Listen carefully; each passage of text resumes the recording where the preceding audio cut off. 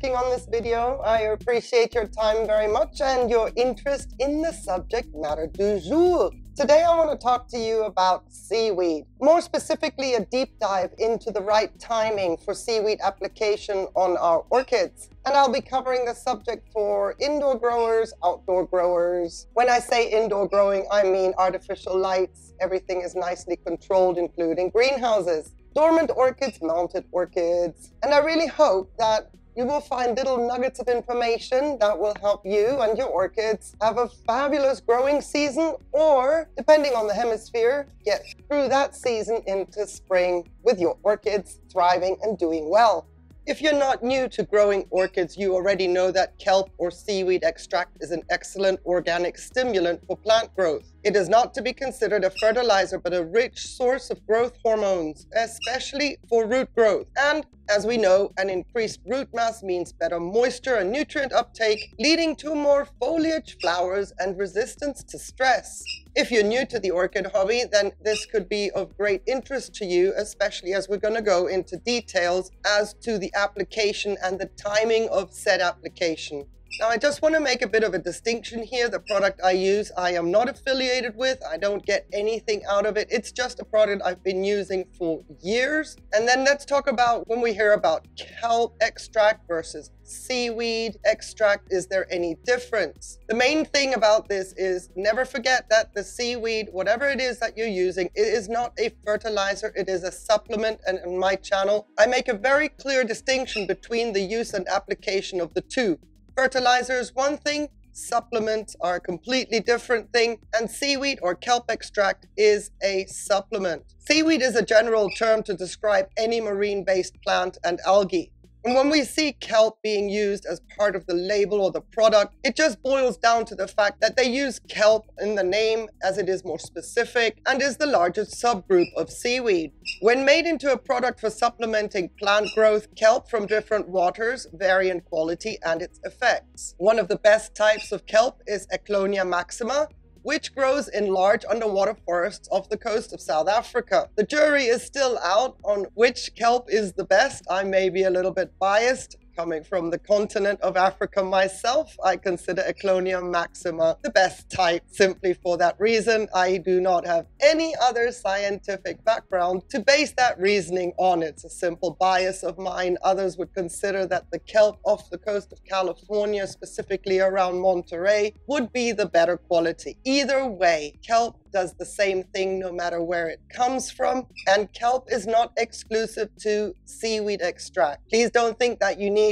to have a specific kelp for your seaweed extract. Please also don't think that you need to see Eclonia maxima or any kind of kelp species on the bottle in the list of ingredients. It may just say kelp, and that is absolutely fine for the orchids. It may not even say kelp. Know that seaweed, either way, is great for the orchids, and the hormones that we will get into will do their job effectively. You need to take away from this that when people talk about kelp fertilizer and seaweed fertilizer, most people use the term synonymously. But strictly speaking, kelp or seaweed extract is not a fertilizer, but a potion of growth hormones. So if you're going to the shelves and having a look to see what kind of seaweed extract or kelp extract you have available, if not locally, then online, just make sure that you're looking for pure kelp and seaweed extracts without any kinds of other additives. We're trying to target the orchids with seaweed without getting them confused with other additives. The seaweed itself has plenty of what we need. Any kind of additives when it comes to orchids, we'd like to keep it as clean as possible when we are supplementing, and we don't want to be mixing things together. So just look for pure kelp or seaweed extracts in general. For the most part, these products are balanced out equally. There's also discussion of a high ratio of auxin to cytokinin. The hormones in the seaweed will do their job, and the micronutrients are just a bonus that come along for the ride, being part of the seaweed's makeup. It is widely known and accepted that there are major benefits of using seaweed for our orchids because it is an excellent supplement for all plant growth. It produces thicker and healthier roots, robust new root growth and lateral growth on old roots, branching, and especially on rootless orchid, it triggers root growth. Having additional roots, a more active root system increases the plant size, the nutrient uptake that results in resistance against some diseases, more tolerant to temperature changes, adapting to drought and waterlogged situation in a more favorable way. In some cases, also more flower spikes, better flower quality and color, and stronger flower fragrance has also been attributed to the use of seaweed. Personally, I cannot vouch for that because when my blooms bloom and they are fragrant, they are highly fragrant because they are older orchids, or they don't have a fragrance yet because they're young orchids. So I wouldn't put too much weight on the fact that the flowers are stronger in fragrance, but it is out there as part of the information. I just want to make sure that when we speak of things like that, it's not as a general rule. There are very, very many exceptions in the orchid hobby. I would be very, very careful to go with information like that without putting a little bit of a disclaimer on it. Better flower quality and color can also be disputed because the flower quality and color is different from a first-time bloomer to one that is maybe 3 to 4 years old. So all these things that are so generalized when it comes to seaweed, I would take with a pinch of salt. But when it comes to robust new root growth, branching of roots, thicker and healthier roots, I can vouch for that because I've seen it myself in my collection. So how does kelp or seaweed do that? So here's the science behind it, just really briefly. Kelp or seaweed is rich in plant hormones, especially auxins, cytokinins, and gibberellins, and beneficial micronutrients. You see, auxins and cytokinins are actually produced by all plants in their natural growth. Our orchids have them. When we see new growth grow at the growing tip, that is the plant pushing the plant hormone auxin straight into that area to stimulate that growth more. So you can see how the hormone is already existing in the orchid, and seaweed applications would boost that hormone to support the plant in doing what it's actually doing. When it comes to root growth, the root tips would subsequently produce cytokinin, which would travel up to trigger new growth to promote cell division, and it is a natural back and forth cycle. When we apply the plant hormones that are in the seaweed, it would boost one of the processes, in turn boost the other, and resulting in overall increases in plant growth. Again, all relative when it comes to orchids. Increases in plant growth, there's a limit to how big our orchids can get in a healthy way. But if we apply a booster of auxin and cytokinin, we are supporting the hormones that are already existing in the orchid. The activity of what the orchid is doing is being supported by the additional seaweed. So we're actually not overriding anything that the orchid is doing when we apply seaweed. We're adding to the effectiveness of what it's doing on its own by providing a little bit more. Now, we talked about gibberellin just briefly, but it also serves an important role in stem elongation, leaf expansion, and flower development. So let's break this down. Kelp or seaweed extract that is rich in auxin is basically a rooting hormone or stimulator. So how do we get this good stuff into our orchids? Seeing as what we're doing is applying plant hormones to our orchids, some precautions must be taken in the application. I will always recommend to use anything the manufacturer has on the label. But as a general rule, we can apply kelp or seaweed extract once a month as part of the fertilization routine. But once again, it is not the fertilizer. But we can do this because the cycle of root and new growth subsides to normal levels in about 3 weeks after the application of hormones. Let me just put in here that if we do not apply seaweed or kelp extract, the orchid will still grow its new growths because the hormones are doing what they're doing. It's not as if the orchid is not going to grow its normal growth cycle if we don't apply kelp or seaweed extract. Remember, this is a booster. So after 3 weeks of the application, let's say the once a month application, we can repeat the application for the following months, but be careful not to overdose the seaweed extract. The metabolism of orchids is super slow, and only a small amount of auxin is needed to initiate any form of growth. As a general rule, the recommended dosage is 1 tablespoon per gallon of water, which is about 10 liters. And that is what I apply with my seaweed. But please check your manufacturer's instructions. And if you are in doubt, opt for half of what the manufacturer suggests, just so that you don't go overboard, because sometimes we love too much on our orchids and we can cause problems, because an overdose of these hormones can lead to deformed flowers, stunted growth, or even death. I know that sounds very radical, but I have to put it out there. It's very, very rare, because by the time we see stunted growth, deformed flowers, we're already trying to figure out what we're doing wrong. So very rarely do we get to the point of continuing what we're doing to the death of the orchid because of seaweed. But as a disclaimer, I had to put it out there. So having said all that, when is it go time with seaweed application? I mean, we just spoke about overdosing could be detrimental to the health of the orchid, but do we do this all year round, or... Well, let's get into that. Let's go as a general, and when we look at our collection without having to consider every orchid's individual status.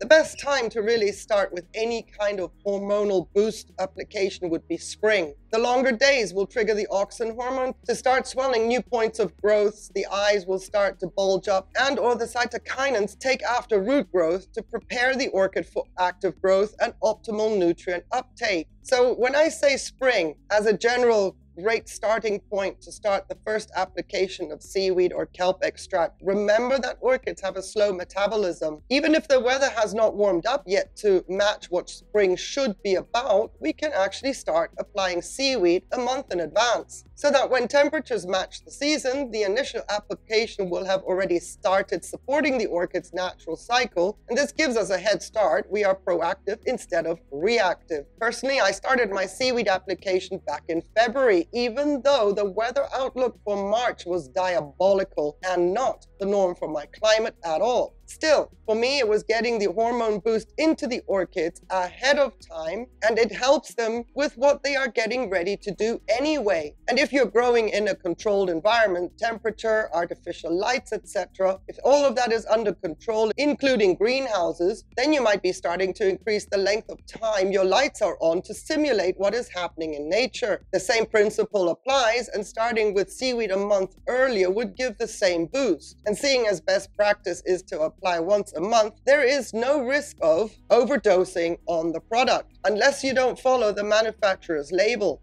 And once again, if you're in doubt, go by half the amount. Orchids that are growing in the great outdoors all year round, but are in climates where winter temperatures provide a chill, may still appear to be dormant, so take that into consideration as well. But their hormones are responding to longer days and are not exempt from getting a seaweed treat sooner, as in a month before we can visibly see any activity. Because by the time we see something, the hormones have already been working away in the background, and a little boost before our eyes can see anything waking up strengthens the inner clock of the orchid and signals that it is well and truly go time. So as mentioned, I have started with seaweed orchids that were in self-watering. Their reservoirs were emptied of plain RO water and a seaweed solution went in. Okay, granted, the absorption rate of the reservoir isn't fast at this point and definitely not filled to capacity, but it now has seaweed in it for a couple of weeks, after which it will be filled with fertilizer based on activity of the orchid. For the mounts, I have been misting them with seaweed once a week at a quarter strength of the manufacturer's instructions, seeing as there isn't much going on, but in my dry climate, my outdoor orchids that are supposedly dormant need to have dew simulation, and in February, that is what they got. I stopped doing that seaweed application in March because the air was so wet. I did not have to simulate dew. My normal seaweed application with the outdoor orchids that are waking up and coming out of dormancy will resume come April. Again, only because I've had so much wet weather throughout the month of March, I don't have to simulate dew. If you've got a very dry climate and then your orchid is waking up, a little bit of dew simulation is necessary, and why not add a very, very weak solution of seaweed into the mix to support what the hormones are already doing, even though we cannot see it with our naked eye. My semi-hydro pots got their reservoirs filled in February. Once again, as temperatures were still quite low, those orchids that are not yet in active growth then just got a flush of clean RO water when it was time to do so. So when it comes to the application, when I said I fill the reservoir, be it self-watering or in semi-hydro, or I missed my mounts, the option of foliar application, spraying the orchids, is also a popular thing to do. Just know that it is important when it comes to humidity levels in your climate. You need a lot of airflow, but you need a lot of humidity. If you're foliar spraying on a windy day and the air is dry, it's going to do absolutely nothing because everything is going to evaporate before it even has time to absorb. If you're foliar spraying on a very humid day and there's hardly any airflow, it could be a detriment to the orchids and induce rot. Kelp and seaweed extract are organic products, and yes, they will attract bacteria. So be very mindful of foliar applications. I'm not saying it can't be done. I'm not saying it's not effective. I'm just saying the when of foliar applications is important and the conditions have to be right for it to be effective. Personally, I prefer watering with seaweed. At least this way I know that the evaporation is not going to go so quickly that the roots don't have time to take up any of the product. Now, when it comes for those of you heading into fall and winter, or eventually us in the Northern Hemisphere, when it comes time to head into fall and winter, the seaweed application should start to be reduced on an orchid-to-orchid basis. If in active growth, keep up with the regimen. If blooming is over and the orchid is not already starting new growths, as can be the case in hybrids, reduce the seaweed. So remember again, active growth means hormones are being pumped to growing points and seaweed is the booster. If your orchid is not in active growth or not actively producing roots, there is no need for seaweed. The hormones can also confuse the inner clock of the orchid, and then the temperatures aren't matching or the day lengths aren't matching. And that includes indoor growers, because some indoor growers grow species that need a cool down. And also when we get to the deciduous orchids, same thing, whether you're growing indoors or outdoors. If the orchid is not in active growth, the timing of the year is not right, there is no need to be boosting with hormones. Heading into fall, winter will actually trigger some orchids that start to respond to cooler temperatures. Those need to be supported, and seaweed application can either continue or get started, seeing as during the warmer months of the year, those orchids would not have any active growth. They are biding their time until the temperatures cool down and the conditions are more to their liking. For those cooler growing orchids that start to get active, seaweed application all the way. When it comes to the deciduous orchids, as we head into fall or winter, stop any seaweed application 1 month prior to them showing signs of dropping their leaves. Just like with heading into spring, we can start the hormone boost 1 month earlier. Orchids going dormant, we see the leaves turn yellow. Again, the hormones start their thing way sooner, and only once they have taken effect do we see the result of their activity. Behind the scenes, so to speak, what the orchid does naturally and us applying seaweed would be not only a waste of product, but can be considered an overdose with possible adverse consequences to the health of the orchid heading into dormancy. Use seaweed for your orchids. Consider the time of year. Don't wait until the temperatures are warm enough. Remember that the orchid has a very, very slow metabolism, and starting 4 weeks early, preempting all the activity that's about to burst into life is a good thing, because we are signaling to our orchids that it is in actual fact go time, and boosting the hormones that they're going to produce naturally anyway by adding a little bit of seaweed. Same thing as we head into winter, back off a month earlier, because the hormones are already doing their thing. The orchid is heading into dormancy, and by the time that we see the leaves turning yellow and back off, we keep giving them hormones. There is absolutely no need for that. When it comes to hybrids and all the indoor growing that is more controlled environment, just keep an eye on your orchids on an individual basis. And if they're not in active growth or not actively growing any roots, then back off on the seaweed entirely, because they need their rest too. A controlled environment, it is always very tempting to keep the lights on, to keep it nice and toasty and get the orchids to grow continuously. For most hybrids, that is a good thing. That is why they were bred the way they were. Keep growing, keep blooming. But for the species, that is not a good thing. They still need their downtime. And when orchids have their downtime, the hormones also have their downtime. And us applying seaweed is counterproductive. If you have any questions with what I've just said, the comments are there for a reason. I welcome the dialogue. Take advantage of them and let's keep talking. In the meantime, I thank you very, very much for watching this video.